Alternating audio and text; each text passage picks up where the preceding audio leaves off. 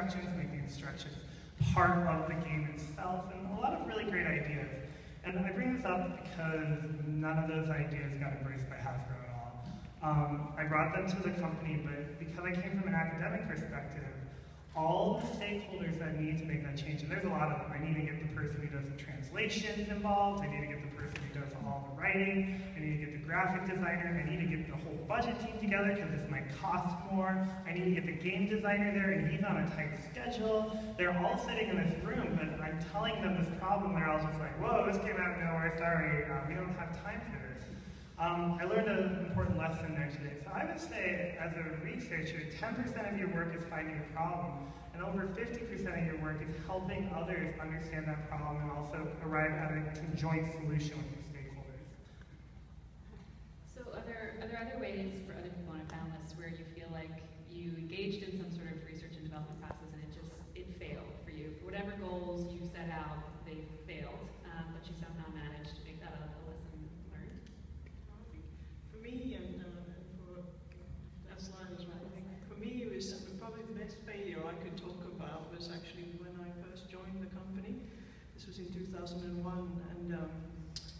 and I was sort of like, I encountered a design department which is incredibly good at what they do. They've been in their jobs for years and doing extremely well. And actually, compounded to this was the fact that ever since in the 1970s, when Lego introduced those little minifigures and started doing play themes, the company doubled its profits every 5 years and kept going at that rate until the late 90s. And it was basically had created a culture where we all thought we knew exactly what it took to make great products. And back to this point about probably the biggest challenge to sort of embrace is the fact that when you're that successful, you might just be not that successful next. But it's a hard lesson to learn. And of course, the only way we then turned the company around was to really get back to close contact with kids and understand really what was a great play experience for them and start making great products again.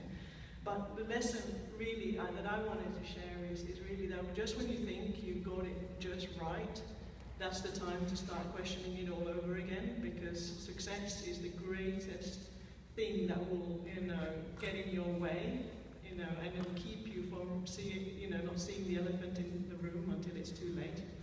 So that, that's my lesson to take away from this.